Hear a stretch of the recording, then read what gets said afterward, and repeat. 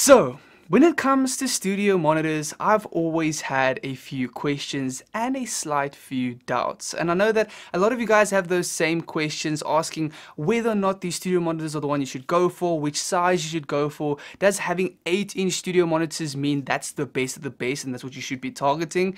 And in today's video, I just want to cover the sizes of different studio monitors, which ones you should go for in terms of your specific room, and also the things you need to look out for to really get the most out of your studio monitors. And at the end of the day, hopefully get you the perfect pair for your home studio setup.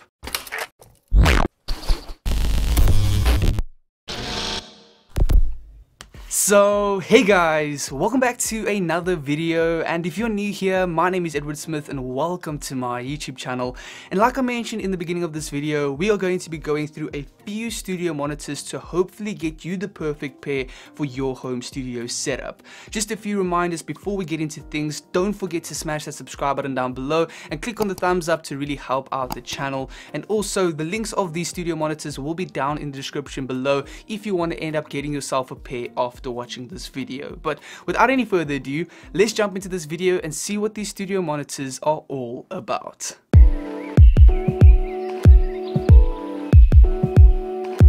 So, before we jump into the specifics of these studio monitors, I first want to go through a few things that you need to make sure you've already covered before worrying about the studio monitors that you want to get. And one of the main things you need to look out for firstly is good acoustic treatment.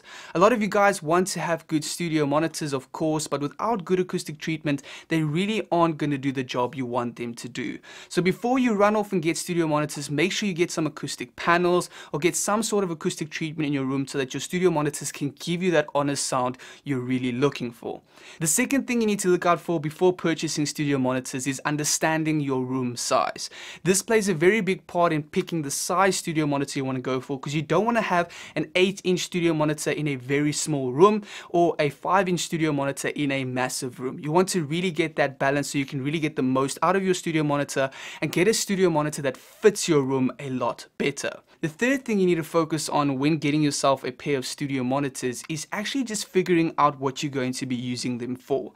You don't want to be purchasing a pair of studio monitors if you're going to be in the gaming and streaming world and in an office type setup, because honestly it's just unnecessary. If you're more on the content creation side and music production, mixing and mastering, where sound is really important, then you get yourself a decent pair of studio monitors. But for gaming, desktop speakers are just fine. And the last thing you need to know when it comes to picking a pair of studio monitors is that whichever pair you go for, it all depends on you understanding your studio monitors. When it comes to music production, mixing and mastering, you really have to train your ear to hear certain frequencies, to understand the sound of your studio monitors, so that when you export your songs and put them on all these platforms, they sound good compared to the competition.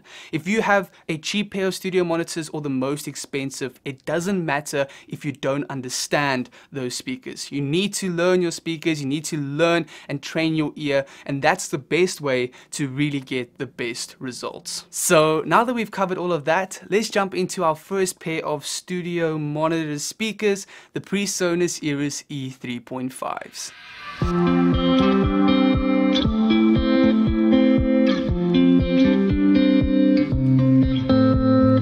So when it comes to the Presonus Eris E3.5s, these are better classified as multimedia speakers than that of studio monitors, mainly because they are designed for your home office or for gaming and these kind of situations rather than for music production, mixing and mastering.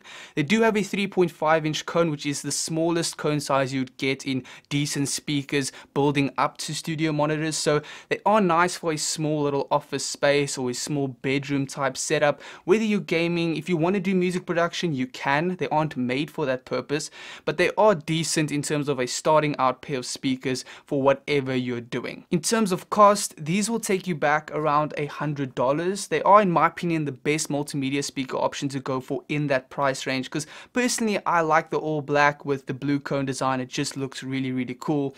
And in terms of connecting, one studio monitor is the active studio monitor where the other one is passive, so everything connects on on one side and then just runs with one passive red and black cable to the other speaker, the way standard multimedia speakers are set up. Like I said, when it comes to a pair of multimedia speakers, they aren't made for music production, mixing or mastering. They are mainly made for an office or for a gaming setup. So if you are going to get a pair of these, make sure you keep that in mind, and also make sure that your room is not crazily big. They are designed for a small space, not for a very big room. Now, the next pair of studio monitors that come in a 5-inch cone are these Yamaha HS5s.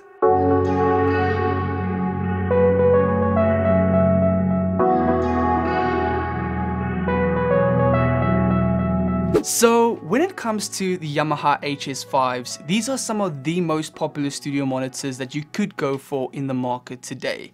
So many professionals use them. Even though they are a lot cheaper than those professionals can afford, they still go with these because they sound fantastic when it comes to mixing and mastering and even music production. And honestly, for a small home studio setup, these are the ones you should go for.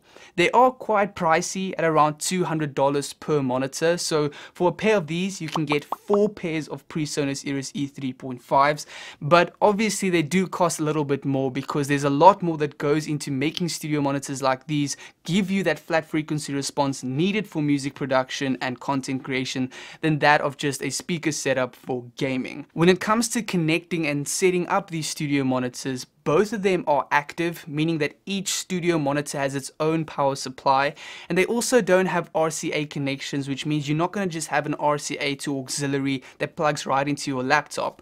These are going to connect via XLR or TRS into an audio interface first and then go into your computer system. So they are more made for a home studio setup than just for general listening. So again, if you're someone in a small studio space, maybe a bedroom studio setup, and you want to get a quality pair of studio monitors, these are definitely an option to go for. So our next size upgrade from the Yamaha HS5s are a pair of 6.5-inch cone studio monitors, and the ones that I've gone for are these Kali Audio LP6s. These studio monitors sound fantastic, and in terms of their size, I think they are ideal for any home studio setup. They're not too big like an 8-inch studio monitor that won't fit in a smallish room, but they're also not too small that you're not going to get that low end and that better overall balance that you really want out of studio monitors. And when it comes to these Kali Audio LP6s, they are ridiculously popular. They are a new entry into the market. They've been around for 2-3 years now, and the reason they are so popular is the fact that they only cost $150 per monitor.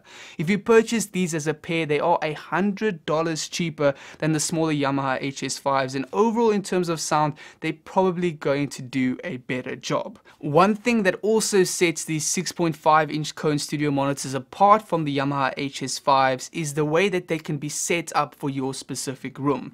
These studio monitors come with a whole bunch of pictures at the back and a switchboard where you can have a look at the pictures and set them up more specifically for your room environment, which at the end of the day is what this video is all about. Getting the perfect pair and size studio monitors for your size room. And even though the Yamaha HS5s look better and have a better overall build quality, for the size and for the price, these are in my opinion the best studio monitors you can go for. And the final upgrade in terms of studio monitor size from the Kali Audio LP6s are these Yamaha HS8s.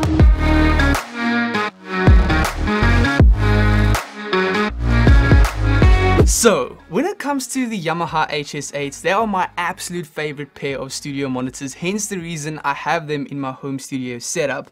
Coming with an 8-inch cone for that extra low end with great sounding mids and highs, and overall they just sound really good. Like I mentioned, I'm a big fan of the look and design of the Yamaha HS5s, and these are the exact same, just slightly bigger. In terms of cost, these are quite pricey. They will take you back around $350 to $400. But if your room room is big enough and you have the budget, they're definitely a great option to go for. If you're on the other end and you're in a smaller space, they really aren't dedicated for small home studio setups because you aren't going to get everything out of them that they have to offer, and therefore you're just going to be wasting your money. So rather get a smaller studio monitor like the Yamaha HS5s or the Kali Audio LP6s for a smaller setup, and if you have the room space and the budget, these will be the best of the best to go for, but make sure you tick those boxes first. So to conclude this video, when it comes to picking studio monitors, don't forget to get good acoustic treatment.